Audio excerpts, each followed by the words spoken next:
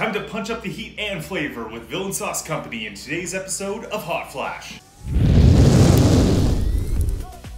Hello and welcome to Hot Flash, the hot sauce review series designed to burn your mouth, not your time. I'm RJ, taking a look at ingredients, smell, taste, potato salad, stir fry, wings, and a few final thoughts to help you expand your sauce collection.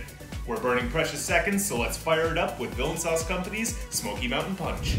Despite being a habanero-based sauce, it leads off with chili peppers, which is a little disappointing to see as the habaneros don't come in until the 5th ingredient. However, ghost peppers and chipotle peppers sneak in at number 9 and 10, providing much needed backup for heat. The chipotle peppers are a great addition to provide that extra little bit of smoke flavor to the sauce. Let's see how it smells.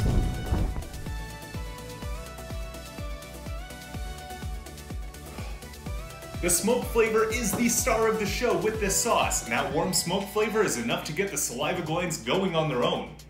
A bit of red pepper comes through to accompany the smoke, not much of a heat burning through the nose considering the peppers involved, but let's see how it tastes.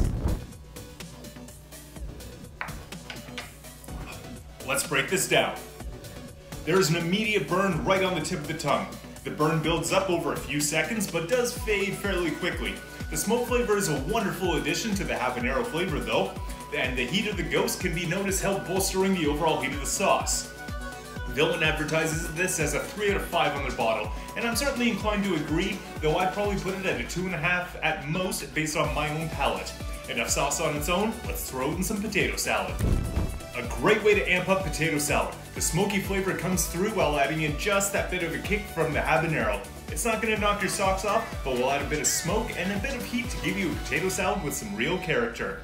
How does it fare in a stir fry? A little bit of the smoke flavor gets lost, but the heat absolutely doesn't.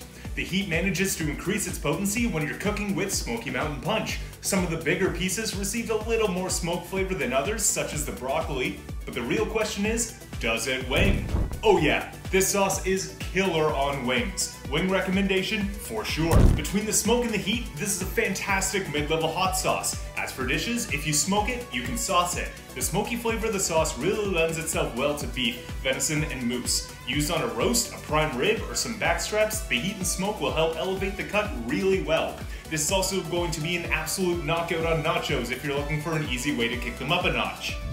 As always, you can find the sauce linked below. Be sure to support local, and I can't wait to check out the next sauce together. I'm RJ, and a like and subscribe goes a long way in supporting this series. Thank you.